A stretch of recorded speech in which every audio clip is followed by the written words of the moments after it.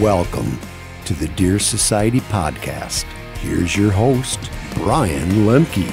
Yeah, this is who I am. Well, I'm a deer hunting man. Well, hey everybody, welcome back to the Deer Society podcast. First one of the brand new year. So if we haven't talked, which we haven't, happy 2022, happy new year, everybody. Exciting things rolling into this year. Before we get kicked off here, I just want to take a minute to thank a few of our partners, that overall helped us be successful last year and year in and year out. One of the cool things here at the Deer Society is, you guys have built Illusion, this great thing. And, you've always prided yourselves on working with only partners and products that you really believe in. And that's what we do here. So just a quick shout out, Tacticam and Reveal, still running those cameras all the time right now, year round, big time. We're looking for shed bucks actually right now. Burris, Osseo, 10 Point, Raw Frozen Scents, Big Frig, and of course, Illusion. Just wanted to give everybody a shout out there. We appreciate everything that they do. And really, we use them because they help us be more successful out there. Yeah, we're going to break down some tactics today with some of those products too on the shed hunting side and on the late season hunting end of things too with warm season gear and stuff like that. So yeah, great products. Yeah, and really that's what the Deer Society platform is all about. It's about trying to help people be more successful at their sport. And, it takes certain products fit into that, and for us to find out the ones that really do help and, get them as partners, it's a success for everybody involved, especially our viewers. So it's not just, we don't need these partnerships, in fact, for many, many years, we never partnered with anybody because we want to protect the Illusion brand because we knew those products were helping people be more successful. So this is kind of new for us, but it's a good way to let the consumers or the viewers and followers know, these are things that help. Yeah, absolutely. And these partnerships are always advancing. And, the cool thing is we just had some calls with some cool potential partners for this year, 2022 coming up. So some really cool things to look forward to, especially from the habitat side of things as well. So some cool things coming there. So where are we? We're into the new year. We're January. It is cold here in Minnesota. We have sub-zero temperatures and, we have some bucks that are shed, some that aren't, most aren't. That's just, like I said, here in Minnesota. It's weird because in Wisconsin, just across the river, it seems like a lot of the bucks are starting to shed over there. So, similar circumstances, but a lot of our deer are still holding. So what's going on, guys? What's ringing in the new year for you? Well, I'll just start out with my, opinion on that particular topic. And it's kind of like deer hunting season. All of a sudden, all these, deer start popping up on Facebook and social media and everything. And you're like, dude, there's deer being shot everywhere, But just look at the size of the market, So I think if you kind of look at it in relevancy, there's a lot of people showing that they're finding sheds. We have a few deer that are starting to drop their sheds. But for the most part, it's not happening here in Minnesota, or where we are. Let me put it that way, where we are. Yeah, we're running quite a few of the reveals still in the off season, and every morning I wake up. A couple times that night too. Wake up, look at trail camera pictures, try to figure out if any bucks have shed or who's still alive. But the only one that I think has shed so far had a bad injury. That was a buck we call 7-Up. So, and actually got a picture of him here about a half hour ago. I believe, a fully shed buck. So he had a pretty bad injury, so a lot of that energy goes into, healing his body. And I know that those bucks typically shed early. They don't put as much nutrition back into those antlers. So they start to deteriorate up there and fall off earlier. So he shed both sides. And then I've only seen a couple 1-year-olds with half racks. That's about all I've seen so far. People are putting pictures on social media, finding some sheds, but it's one or two here and there. I think 90 to 95% of bucks here still have both both sides from what I'm seeing on the reveals so far. Yeah, I got to agree with that. I'll add one more element to that.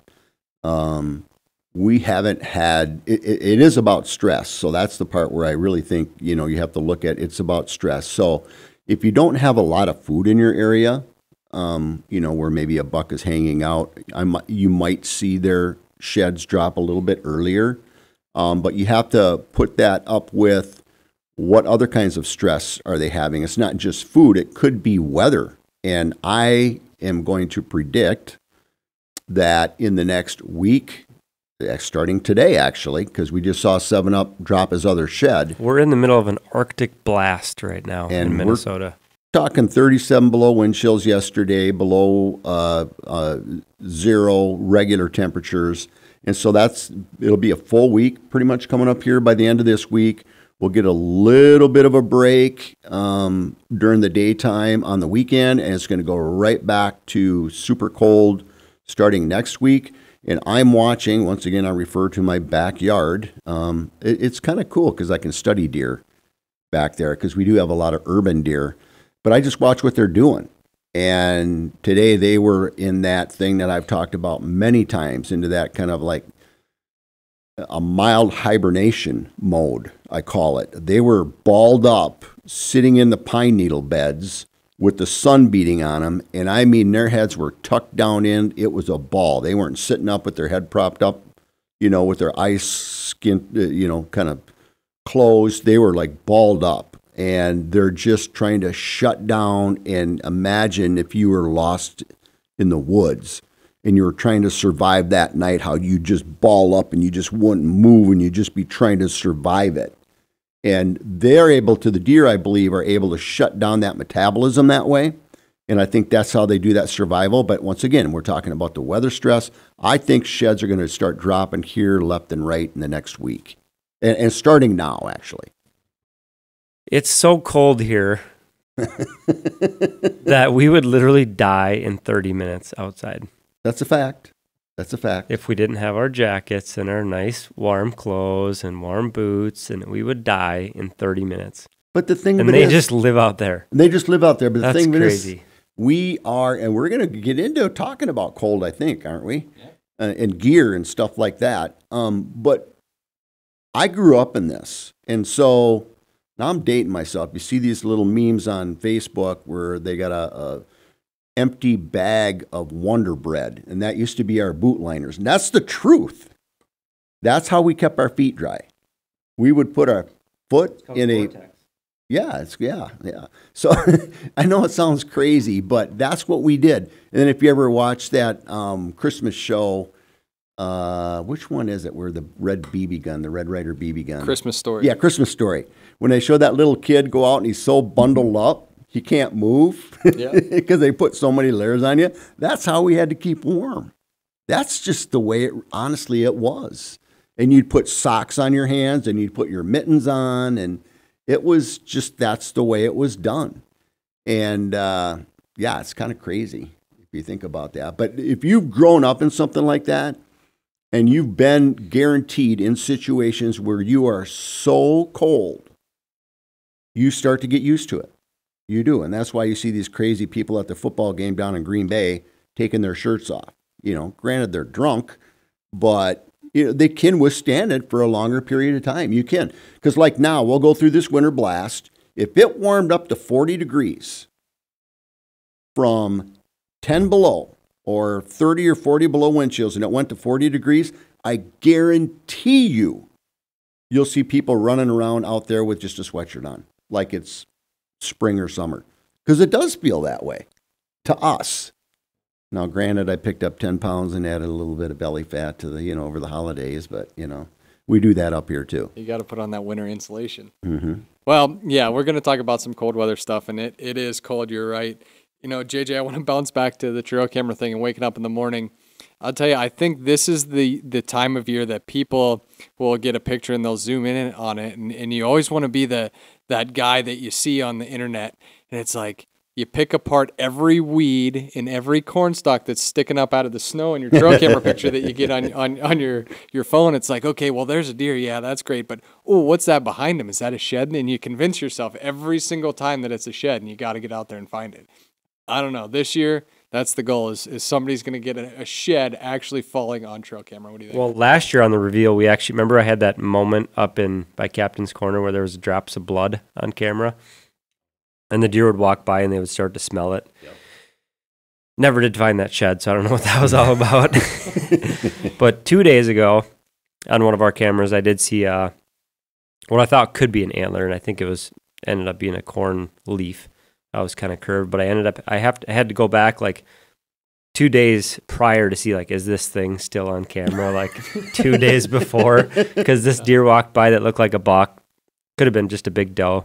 And it was kind of like smelling this area on the ground by the cornfield, and it was kind of a curled up leaf, I believe it is now. But just had to scroll back a couple days just to make sure. Was that there, like 2-3 days ago? Was that an antler? You know what? I know it's still there, so it's not an antler. But yeah, hopefully that'd be pretty cool. They're sparring on camera. Well, that's just right it. now. I did the same thing. It was, remember when I told you I thought there was a shed dropped at the dam, And so there was 2 bucks that had been sparring there, and they kind of spar there in front of the camera for some reason. I don't know why, but they do. And so they were sparring, and all of a sudden they disappeared. And then I'm like, well, there's something right there where they were. And then I kept looking at all the pictures from that day and the next day, and I saw a deer go by and put their nose down on that spot. And I'm like, God, I think that's a shed. I really do. But we haven't been out there to go look yet because we don't want to bump the deer out of there. Yeah, that's the thing. I always think about when I see a squirrel on there too. And I think, there's no reason a squirrel should be there right now. So I'm thinking, well, maybe there's just a shed just off screen there where I can't see it. And he was over there chewing on that shed, and he ran by and caught him. But no, lots of good stuff. I do want to make a public service announcement here. If you guys are watching and you've watched in the past, you'll notice that Mike and JJ typically dress alike, and they are wearing completely different things today. Also, they have switched seats on me. So I don't know if this is a New Year thing, but sorry if you're watching to throw you off. But Mike and JJ are throwing some curveballs here in 2022. Well, let's get into some shed hunting strategy because, I think that obviously people are starting to find sheds. I have found one shed this year already over in Wisconsin. But let's talk about what that strategy is once antlers start to fall. And I think we should start off by talking about exactly what Mike, you just touched on. You don't really want to go in there too early. You want to pick the right time to go shed hunting. It's kind of like hunting. You never want to go in there and blow out your spot and blow the deer out before you really have the best chance to kill them. Well, shed hunting is really similar in certain ways because you don't want to go in and blow out all your deer and bump them over to your neighbors in different areas and they shed over there. Then you're not going to find any sheds. First rule of shed hunting, if you want to find a shed, go to where deer are shedding. So, JJ, what do you think? What's your strategy coming up here, shed hunting? Well, we got kind of a unique situation, and we talked about it, I think, in the last podcast, but we potentially have loggers coming in here soon.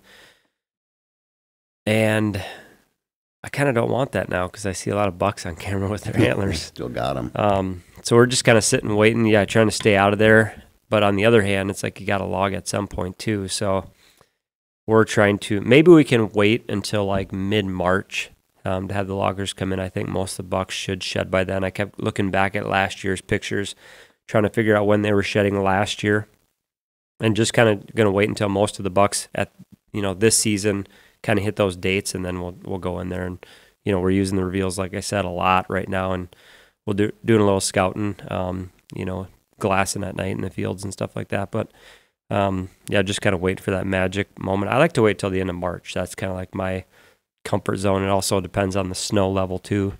We could have 2-3 feet of snow, or it could be all melted off. And sometimes it's good to have snow, especially in a cornfield. Get a nice even blanket across that so you can see a shed, compared to when the snow melts off of the cornfield. It looks like it's just impossible. So, and maybe you go in a couple times, go in early, just do some field edges and stuff. Keep it light, play the wind. Have clean boots, do a midday quick pass, wear some good binoculars, and then maybe you do more of that grid surge thing later on too. So there's a couple different strategies, but I think we got at least another at least another month before the most of the bucks shed. Mike, I'm curious, what's your thought on deer shedding year after year? Do you think these deer, from what you've seen, shed kind of around the same time each year or different, or what are your thoughts there? I don't really know. The shed hunting thing, I've never been real, big on for a long period of time. Now, obviously, that we have our own property, we kind of started getting more into the shed aspect.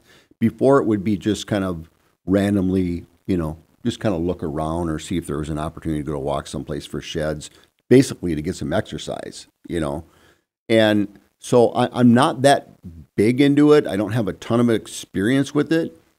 I believe we're starting to watch that. And so I'm kind of relying on JJ's reconnaissance, and that's where these trail cameras come in. It's such a big deal. When are they going to shed?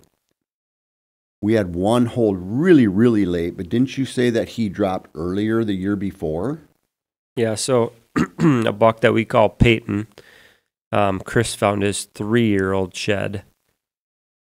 I think we found it in March, but I had him on camera. I was like, he shed in February for sure that year, which was 2 years ago. And then last year, he shed mid-April. He actually left our property at that point. It was like spring, shed somewhere else, who knows where. But yeah, it was mid-April. So, I mean, that's 2 months apart, and that's a little bit.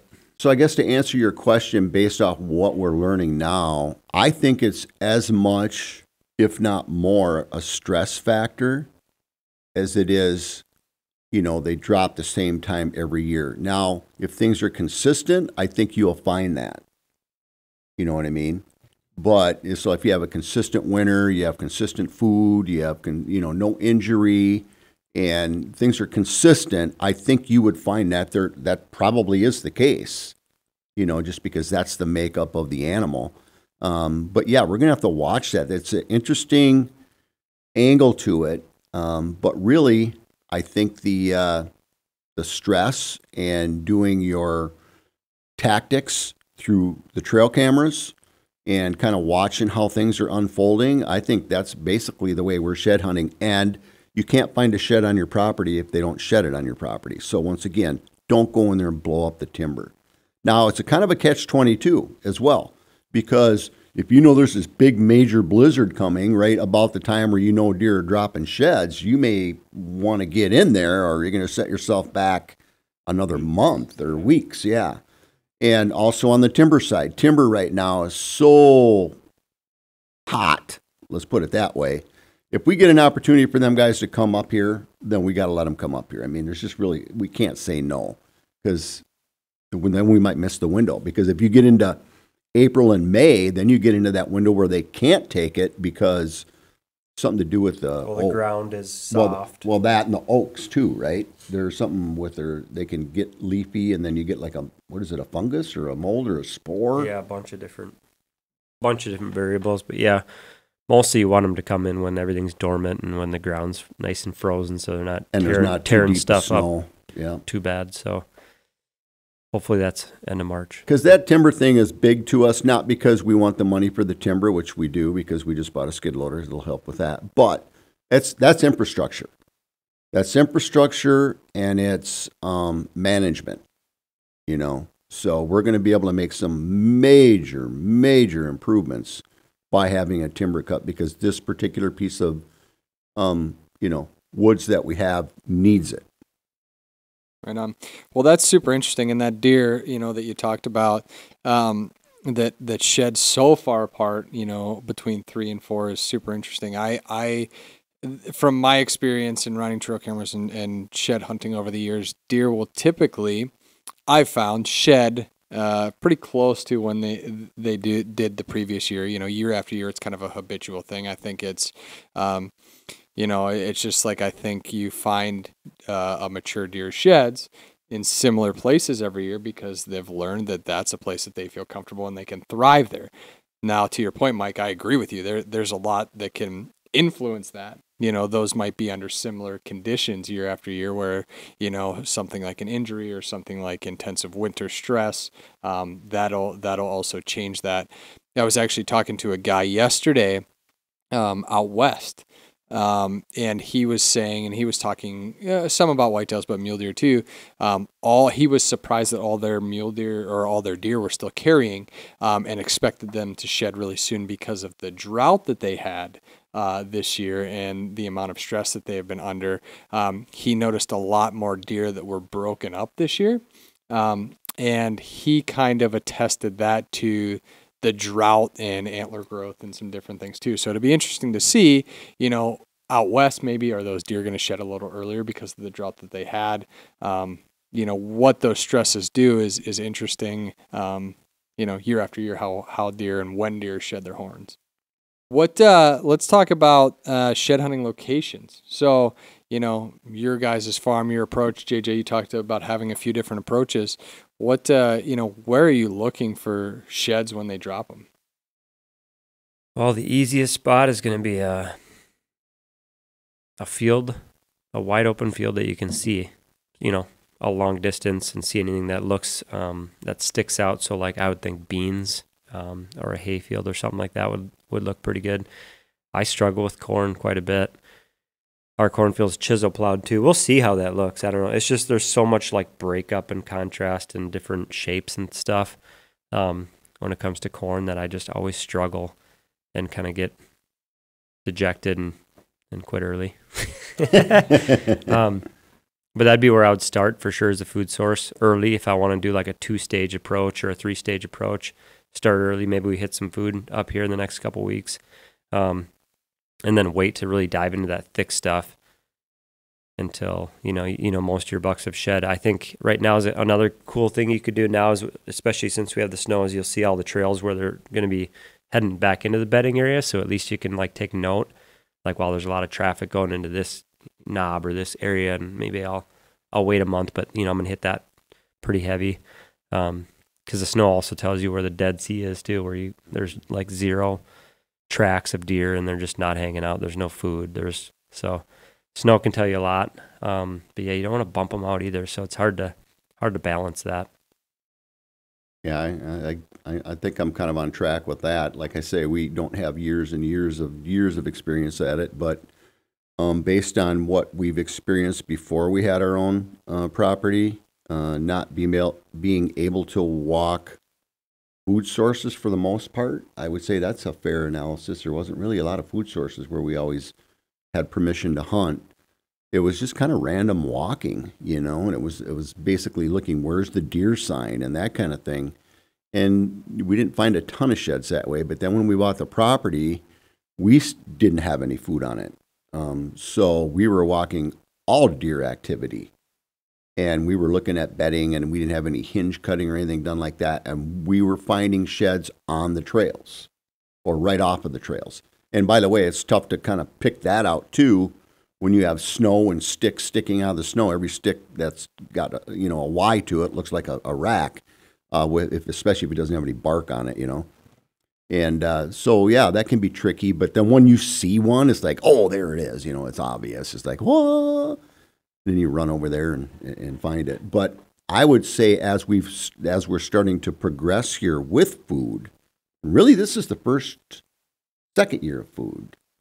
Last year we had a little bit of corn, but that would be the only winter food we had other than... And it was gone. And it was like totally gone. So they wiped the whole thing out. Did we find a shed in the corn? Chris found one close by. One close by. But other than that, we found it in pretty much bedding or transition on the trails last year. Now, this year we have beans. We have a lot of food. They haven't eaten it all. So that gives us a good idea of, well, how much food do we really need to leave out here? And, of course, the neighbors are managing and putting in food sources too. So this is going to be a very big learning year. I've talked to people, on the land that we did hunt, we don't shed hunt it because he likes to shed hunt it. That's where we got Curly. And he found they had beans got caught in one year in the winter. And I've been a big advocate of this in Minnesota. And I'm going to say Minnesota where we are because I don't know if it works that way all across the country. But if you put that protein in and then beans and you leave it up during these harsh conditions, you are going to see a massive amount of deer, along with a higher ratio of bucks, trying to get that protein to get that muscle mass built back up. Because if you're looking at these deer this time of the year holding their racks, it's like, well, what deer is that? It's not as easy to recognize them because their body mass is gone. You know, you got 4-year-olds that look like they got a 2-year-old body. You know what I mean? And so they need that protein to build that muscle mass back on. So I'm actually very excited to get out into those bean fields that we put in this year and left up all year, and that we've been getting pictures of, you know, double-digit numbers in the evenings on certain days. I mean, they're hammering it. Yeah, just visually, I just kind of try to picture past shed hunting seasons and stuff. I know last year I had a lot of success in the timber when it was cloudy and the snow was 100% gone. Then you can just see through all those branches and, you know, see all the white stuff that sticks out. When the snow was there, it was almost impossible. Like a snowy, sunny day. I feel like, I mean, you could walk 2 feet from a shed and you'd never even see it. So picking the right days is huge. I love when the snow's gone for the most part, except for that corn. I feel like if you just have an inch or two on that corn, at least it covers the ground level to where you can see through the rows a little bit better. So really got to pay attention to around here, the snow depth and the weather is a big thing. I got a funny little story last year. I actually deleted the video because I was embarrassed by myself, but I was walking around, you know, filming a little bit for Whitetails from Scratch, shed hunting, and then I saw a shed over there like 30 yards away in a nice bedding knob where I found a skyscraper shed one year, a year past. Got out my phone, filmed a little video, had the binoculars, got the binoculars on, you know, on the video, and made sure, you know, it was definitely a shed. And filmed myself walk over there, and I went to grab it, and I was still, you know, self-filming, and it was a stick. And I got the binoculars on it, and it was like, that's 100% a shed. And I like filmed my whole entry over there, like, oh, we got it. Who do we got here? I don't know who it is. And I dropped down and I pick it up, and I'm like, you know, just quit recording, delete it, and I just kept walking. That's hilarious. Super embarrassing. Well, there's so many things out there that you mistake for sheds, you know. But that's part of it being exciting, you know. You can go out there and walk and not pick up a shed, but you probably spotted 7 that you thought were sheds that gets you pumped up. You have to have binoculars, though. That is crucial, in my opinion. Yep. I will say, along with funny stories, I have one, and the moral of the story is don't forget to look up, because I was in Illinois one time. I was shed hunting with Pat Reeve, and he was walking this field edge, and I was walking just below it, and I was coming up, and he was kind of coming into the woods, and I stopped, and he saw me, and he was about 15 yards away, and he looked at me, and he said, ha, and I didn't know what he was talking about. And I'm like, what? He goes, well, you obviously put that one there. And I said, what do you mean? He said, well, that one hanging in the tree next to you. And I'm like, what? And I turned and I looked, and sure enough, there's this little 4-point sight, and it's hanging about, I don't know, waist level in the tree right behind me, and never saw it, and it was clear as day to him, you know, when we walked in there, but that was the thing. He thought I had hung it in the tree there. So, you know, don't forget, a good hanger still counts as a shed. So, but shed hunting it's an interesting thing, and shed hunting has really changed for me over the years too. I used to be the guy that just, grew up in Pennsylvania, and there wasn't any standing food, and it was just like you hear about people finding sheds, and you go out and you just walk, right? And you just walk aimlessly, and you think you're going to find one, and you hope, and it was just a prayer. And yeah, I found a couple, but never really, had a lot of success. And I've learned so much, and it's such an exciting thing for me now, because it goes back to almost like that hunting thing. You know, it's like you're scouting. It's trying to understand the deer. It's trying to understand where they are, where they're going to shed, where they're going and coming and going from, to find those high percentage areas where you're going to find sheds. Now, let's face it, a deer could shed anywhere. But where are you going to focus your time? You're going to focus it in high percentage areas. So you may not be going to shed hunt until March, end of March, April even, who knows. But you have to understand that, at least here, the deer are between now and then actively shedding. So go out and pay attention to see where those deer are bedded. Deer's bedroom, in his bed, great place to find sheds. that transition area, the trails that are walking between there and food, because that's what they're doing right now. They're going from bed to food. Transition areas, those trails, great place to find them. Find more sheds than anything on edges. So habitat breaks. Deer are edge creatures, right? So those edges, if there's a CRP transition area, a lot of times those deer will shed between, there instead of in the food source where they're kind of, spending more time. So I think, for me, shed hunting is about finding the sheds, but it's about thinking on the front end, that game of, okay, where are those high percentage places where you can potentially find a shed? You know what I mean? So I like that situational strategy aspect of shed hunting along with picking up the shed. Yeah, and with that being said, we can take all this information and we can process it, and, the video, or not the video, but the trail camera scenario and tool is something that we're definitely using quite heavily because we are not going in the timber.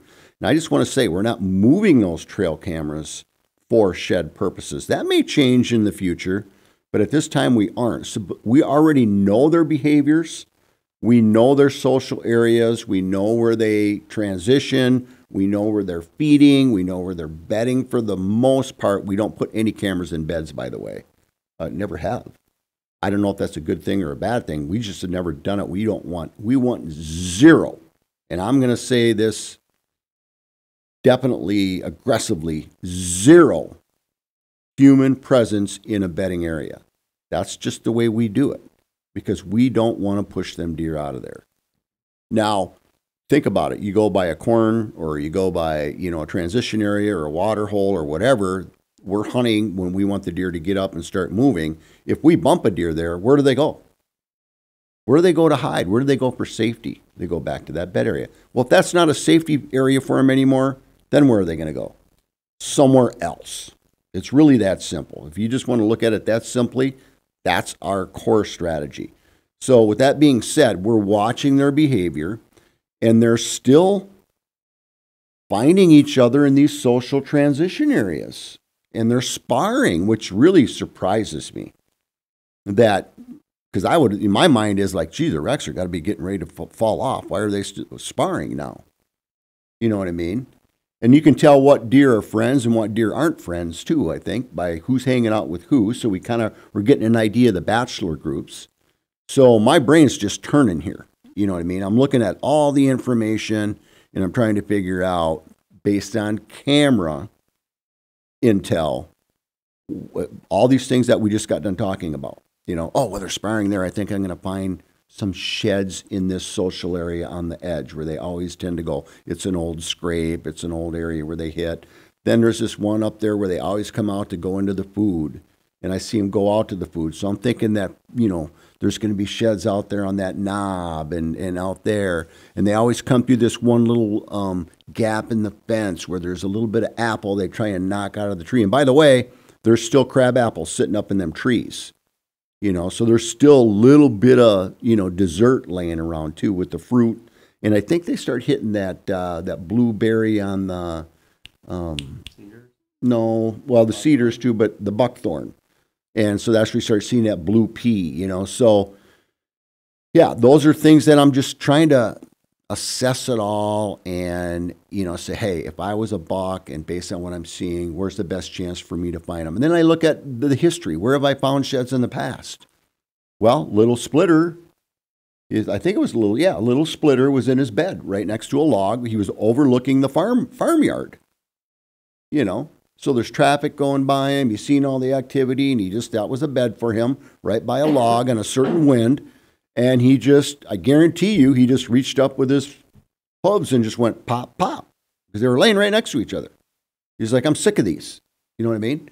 And then you might have some more other deer, like younger, like popping them off because they're sparring.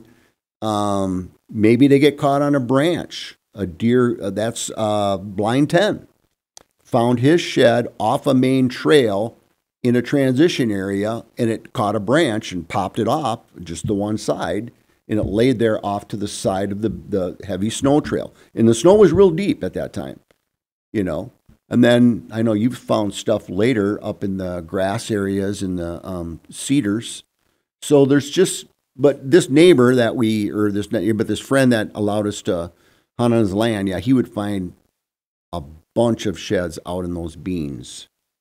So I'm kind of excited about that. That's my strategy going forward. Yeah, and you were talking about the kind of the bedding sanctuary. You know, we don't go in there ever until shed season comes around. So it's nice to take your time and go slow and scout, like Brian was saying, as you're shed hunting too, not just, you know, blaze a trail. No, is there any sheds? You know, like look around.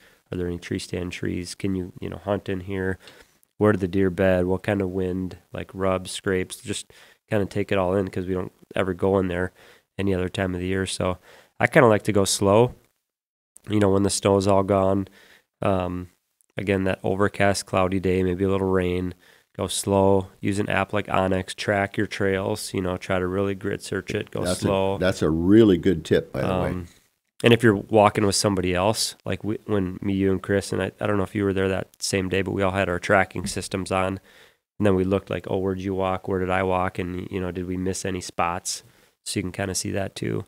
But yeah, just I like to take my time because it's like you need to have that eye kind of trained to find the sheds. It's kind of like when you're mushroom hunting and you can't find a morel mushroom, and all of a sudden you find one. You start looking around, there's like 15 there, you know. It's like your eyes aren't used to seeing that certain thing. But once you got to kind of like train your mind and, you know, find one that, oh, that's what it looks like. And then sometimes I even walk around and just keep throwing it around, see if I can find it myself. To just try to train my own mind. And I don't know if you want to hit on, you know, doing that with your dog a little bit too. I was just going to say, now it's time to start talking about the big movement or whatever you want to say, and that's the dogs. And us here at the table are going to start that process at some level. Yeah, and we're going to jump into that. I just want to touch on one thing before we leave what JJ said is, it sounds silly, but I will do it. And I know a guy who does it every time he goes out shed hunting is he'll take a shed and he'll have it in his truck and he'll throw it out there 15 yards, 20 yards out there in the woods, and he will go and pick up that shed and just look at it and tries to get it into a close environment of where he's shed hunting because of that reason exactly. Just to get his mind and his brain and his eyes used to seeing that in that type of environment. It's a trained thing because it's true. Once you see one shed, you're like, oh, that's what they look like. You know, so there's a lot to be said about that. Yes, dogs. So, I have a shed dog. Chris has a dog. I know that you guys have been talking a bunch to Jeremy Moore over there at Dogbone. You know, he does amazing things over there. Definitely going to try to incorporate some dog situations this year and use their help to find sheds. JJ, what instance do you think that you'll use dog most here coming up this spring?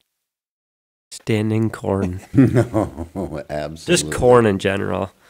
I can't see a shed in corn at all. Well, I don't think it's really tough, especially like this year. Our corn got blown down in this like weird winter storm. Yeah, where the tornadoes came through. I just want to back up just a shade here, and we met Jeremy at the ATA show. Not very long ago, a few weeks ago, right? Yep.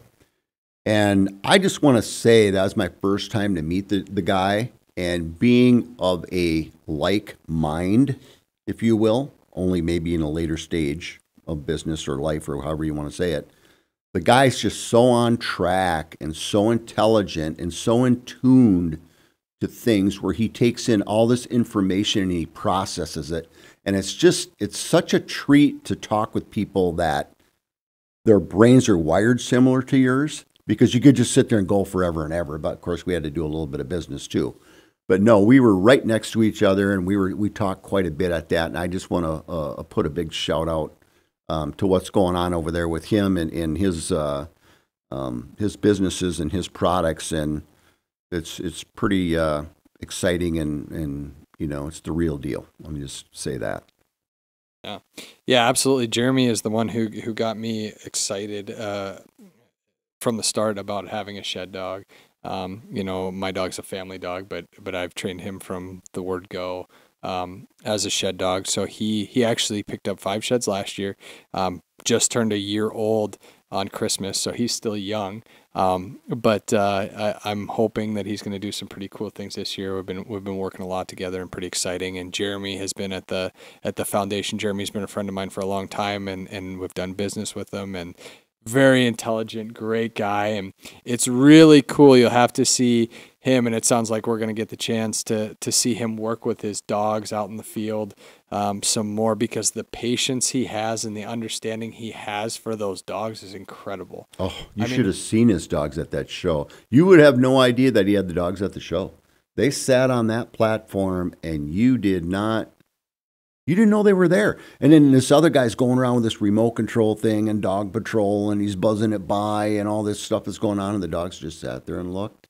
They didn't react. I mean, they were so well trained. I've never seen nothing like it. So, dogs for shed hunting, obviously, I'm sure that you can understand the benefits of that. My dog, for example, he's not shed hunting based off sight. I mean, we do a lot of training with him with a white antler in the snow.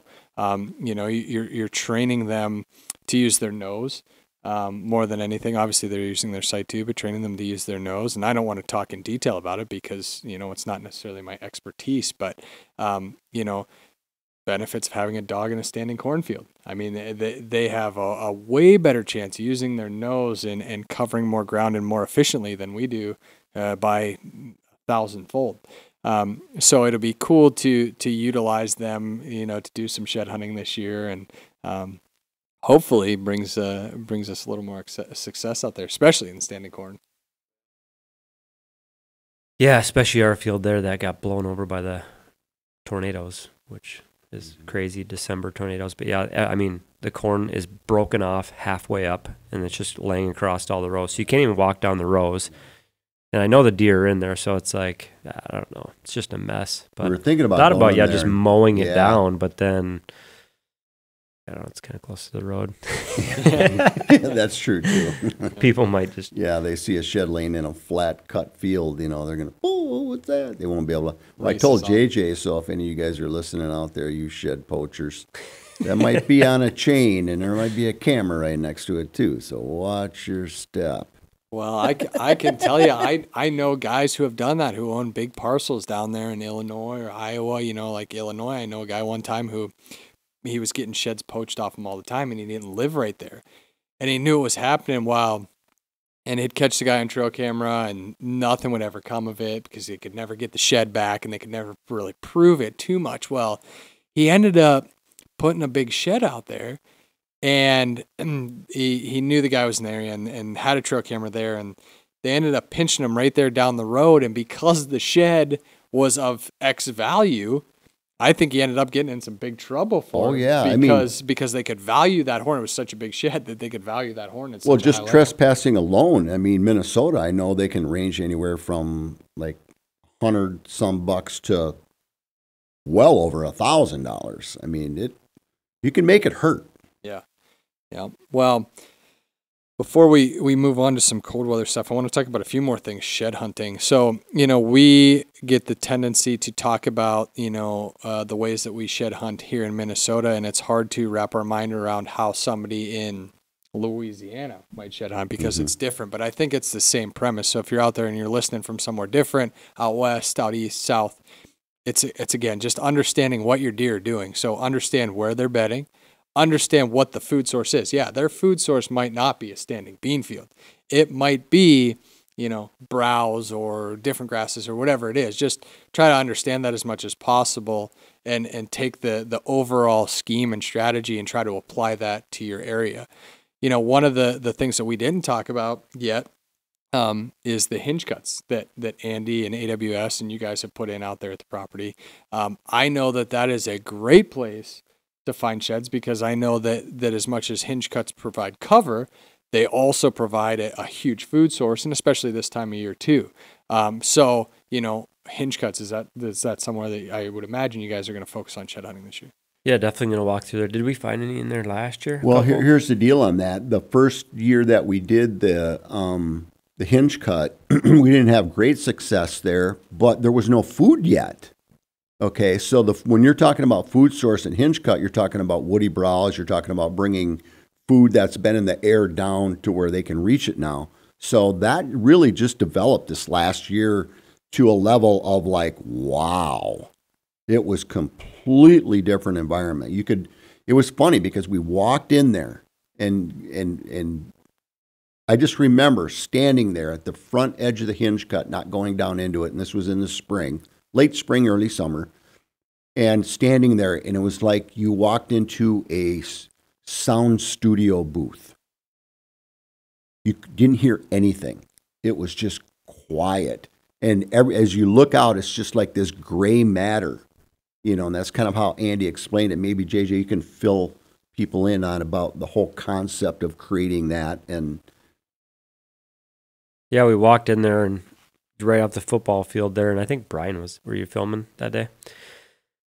Yeah, and we walked in there, it was just real quiet and a lot of hinge cuts around. But it's not only the trees that are dropped that were resprouting, but it was everything that was coming up from the ground that now had sun, and it was like this, yeah, like a gray, like a hazy blanket, like a 2 foot, 2-3 foot, just, I don't know how you, just look at it this way. Previously, when we had that same exact spot, when we walked that timber, we were looking for sheds. You could see Chris on the other side of the ravine, and you'd wave your arm like, hey, I'm over here.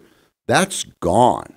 I mean, you can't detect anything within 20, 30 yards further at the most. All around you, you're just surrounded by it. And it was a very weird experience. I mean, that's why it's kind of hard to describe, because I never expected anything even close to that.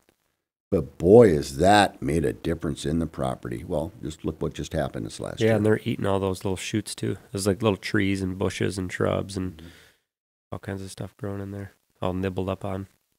We did find some. I think I did a shed hunting day kind of by myself, and I found a bunch of, I'll call them scraps, like six or so sheds that were smaller in some of those hinge cuts. We didn't really have anything big sticking around last year though, because like our food was gone. But yeah, definitely gonna grid search those hinge cut areas too.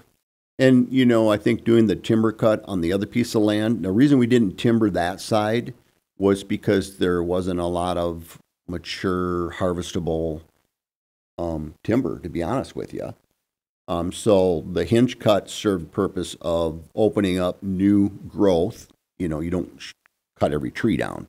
So you can be selective of what trees that you want to get, turned into these great, like these white oaks and different things like that. And then you can take advantage of, some of the, what are the ones that have the poplars or whatever, that you can turn them over. They're great food source, and they're kind of, I don't want to say they're invasive, but they're overly aggressive. And so you can kind of keep them under control and put like really good food. They like that. That's a real good food source for them. So there's just things you can do by doing hinge cut to benefit the management of the property. And now you go to this other side, which is completely different. The Cedar Springs used to be crop and pasture back in the day, like 20, 50 years ago. Yeah. And so it was used in a different way, where Oak Roost has always just been straight up timber. And so we've run into 100-year-old white oaks in there. And so they're mature oaks, your reds, your whites. It's a mature timber, and it needs to be cut because it's completely crowding the floor. And now we're getting invasives in there like that garlic mustard and things like that. And so we want to turn that by just cutting the timber. We're going to get the same benefit as we got by doing the hinge cut. Only we'll actually harvest that material, and it'll go toward commerce and do things that are good, for the economy, for lots of different things. It'll do good for the environment. And these changes that we're making, what just blows my mind is the diversity that we are bringing in from a wildlife perspective, which is extremely noticeable. But now we're going to see the diversity of the plants and the different things like that, and the health of the actual land is going to change significantly too, and is changing right now. So people think, oh, you're going to go in and cut all the timber. Well, maybe I don't have timber that I can go in and harvest. How can I still benefit or improve my habitat? there's different things you can do for different reasons. In this case, we're going to take the timber out, and it's going to have just as big of effect. Now we'll be able to kind of control the habitat on the timber cut because they'll leave the tops in. And you can talk about that strategy a little bit. Yeah, I think that's a whole nother podcast when we get the loggers here. That's but a lot. Yeah. We were talking about just going back to kind of the shed hunting aspect of it. We wanted the loggers to come in right away in January when the season closed so we could get those tops down for the deer and hopefully pull more sheds in. But I don't know yet what's going to happen there. So now we're kind of on the other end of it where we're hoping deer can shed before we cut too many trees. So either way, hopefully find some sheds. Find some sheds and build some infrastructure. That's kind of the angle I was kind of going to get to, but yeah, that's a different podcast. So sheds and infrastructure, absolutely.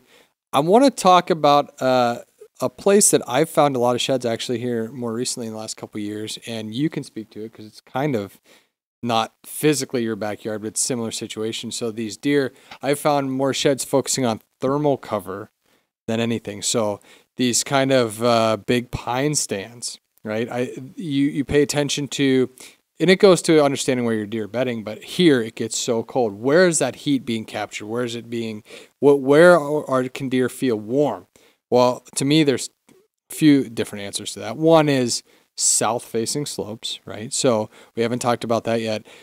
Deer bed on south-facing slopes because they get the most sun, throughout the day. So they want to go where it's warm. It also melts off things faster so they can access browse and different food sources as that sun melts it off. But warmth, and then the other places is thermal cover. So areas like thick cedar pockets or these big pine stands that will hold in that heat. I think I found more sheds in those spots too over the last couple of years, just focusing on those areas. Yeah, I mean, I'm going to say something based on what you just got done describing about my backyard. We got a buck back there that's hanging out called Pitchfork. What is he, 3.5, Jay? Beautiful 3.5, by the way. But if you follow any of my personal stuff, I'm sure you've seen it there because I'll be sitting there watching TV, come out and he'll be in the backyard and I get all excited. So does the wife. But he actually, and this is a little angle to what you said, he actually is bedding on a little bit of a slope between the two houses, the two 2-acre lots. And mine's all surrounded by timber, by the way. And I have a big pine row like you're talking about, okay? And then I also have like a rough timber with a few pines sprinkled in there. And he's actually on a slope that goes down to the north, but he sits on the top edge of that where he catches that south type sun. Now, the reason he would be on the south side of it, but that's my lawn. Well, he's not going to go out and bed in the middle of the lawn. The fawns and does would, but he won't. So I just want people to kind of keep that, it's the same thing. We're saying the exact same thing, but also if you don't have a south-facing slope, I'm just trying to give you another alternative to keep in your mind. The sun is a big deal. Yeah, and as far as when it gets super, super cold, it's either got to be in the sun, and this is actually, you've just made me process this for the first time ever. I could never figure out why the does and fawns and deer would go down in that pine straw, other than I knew the pine straw was good for thermal. Obviously, you brought that up. But I thought to myself, well, why wouldn't they go sit in the sun? You know what I mean? But now they're doing both. They won't go on the non-sun side if they don't have pine needle bed. But if they have pine needle bed, they don't care if they have sun. I guess that's the point I'm trying to get to. And I just put 2 and 2 together just now on that. Yeah, I think, like I said, look for, if you have thermal cover, it's a good spot to find deer bedded this time of year. They're looking, at least here in the Midwest, Minnesota, trying to stay warm. Yeah, I found some pretty good sheds in those cedar pocket type areas, like on Cedar Springs, as an example. Another curious thing that I was thinking about, because really the thermal thing is like it's blocking the wind, like those pine trees. The wind's not blasting through there, getting them real cold. Be curious to see how switchgrass works too. Yeah, that will be good. Because that's like, what would be a 6-7 foot tall like wall? You know, I don't know if that'll block it enough to warm them up when we get that established. Well, I will say this, like, and I experienced this fall a little bit. Like, you walk into somewhere that has grown grass, switchgrass, CRP grass, like, tall, thick grass, and you walk into a spot like that versus somewhere else, it's noticeably warmer. You walk into there and you can tell that it's warmer in there. So, you find a lot of sheds in CRP, switchgrass areas. Well, one, it's because a lot of times they melt off faster. They're good for transition areas, so deer just naturally spend a lot of time in them. But I think, too, they melt off faster and they hold more heat than some of those other areas. Maybe if there's not a south-facing slope and there is no sun, I think they're warmer and deer like to be there more than maybe some other areas. Yeah, and our switchgrass is not fully mature yet either, and we don't really have it. And we just basically tested it to see if it's going to grow. Now we're actually going to put it in as a part of the infrastructure and habitat. And, then we're going to lose our bean field there, but that's okay. We got other places for beans.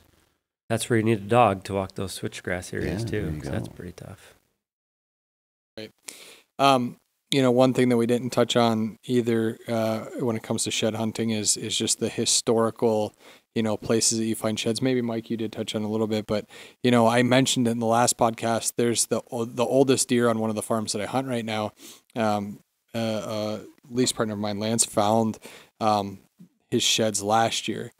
And then right at the end of the season this year, we got pictures of him again for the first time going back into that kind of bedding area where we know he was last year because we found his sheds.